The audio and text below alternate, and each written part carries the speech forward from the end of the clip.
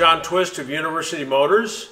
I'm going to talk today about exhaust manifolds and repairing, putting the correct studs in the bottom of the exhaust manifold.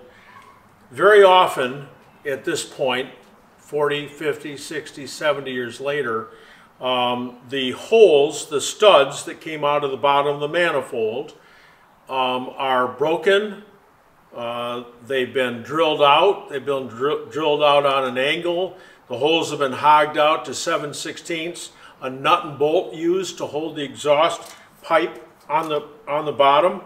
And that works okay. A nut and bolt works just fine.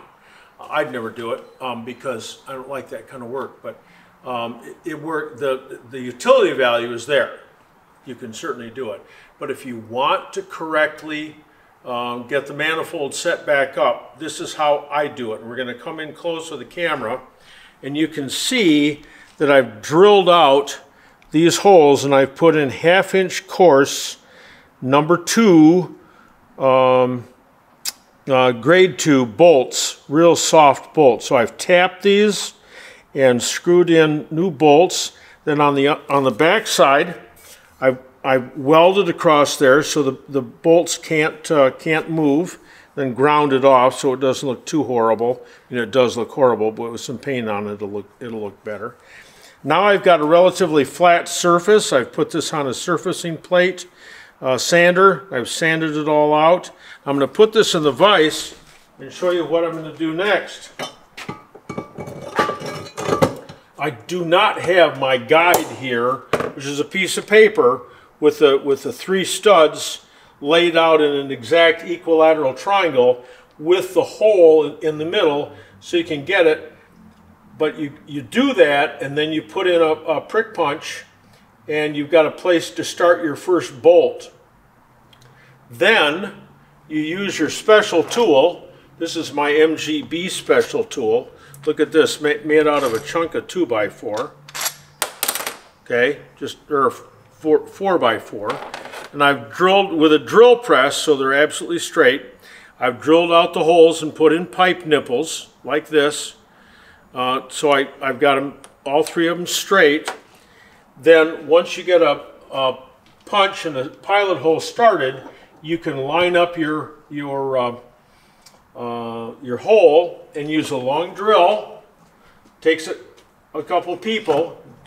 Line this guy up and put him on so that you can drill at the right angle. That's what you're going for. If you're just winging it and you drill 3 holes and you tap them and you put 3 studs in there, then the 3 studs are all at different angles. You want them all coming out so you can get that exhaust flange over it. So I use this handy tool here and use that as a guide. Now the equilateral triangle on an MGB is 2.5 inches center to center. On an MGA is 2 5/8. I found out after I made one for an MGB. So I'm remaking another one here, a little bigger. I've already got my pilot holes made here. I've just got to drill it on the drill press and get these guys pressed in. In that way, you can put this guy through. You get the first hole drilled, you tap him coarse, because he's coarse on that end. Put the bolt through, get this guy lined up, tighten him up so he's tight, and then you can drill the other 2, and you keep it all in the same. The studs are all parallel, not off on an angle, parallel. So an MGB takes 5/16 studs, MGA takes 3/8 studs, and they're both, in both cases, they're coarse fine. Can't tell you about MGCs because I don't know off the top of my head, but it's probably one of these two measurements. So anyway, that's how I repair an exhaust manifold. Once that's done, then you can either sandblast it and put some kind of high temp paint on it, which only lasts for a short time, or you can send it off and get it jet hot coated. That is so slick, and then it's just beautiful, beautiful from then on. The T-type manifolds came aluminized, and that burned off immediately.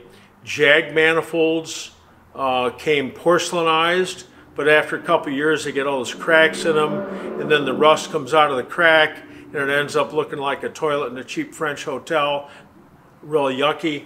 And then this is the getting the studs in and getting those, sending it out with some bolts in it, and getting it jet hot coated. That's a trade name, but man, that is the slickest thing. I don't know that there's any problem longevity with jet hot coating. I've seen it done for 20 years now, and I haven't seen manifolds fail even within 20 years. I'm sure that there's a life cycle on it, but boy, it's really sweet. So that's how to repair, by getting a triangle, this triangle here of bolts, and getting them all straight so that when you put the studs in, it's like really slick. So anyway, that's today's repair tip. Exhaust manifolds, MGAs and MGBs. So go out and drive your car.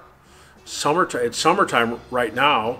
Shouldn't be working on your car now. That's what the winter time is for. That's why God gives us snow and cold weather, so you don't go out and drive your car. It's a time to work on it inside the garage. Anyway, until then, safety fast.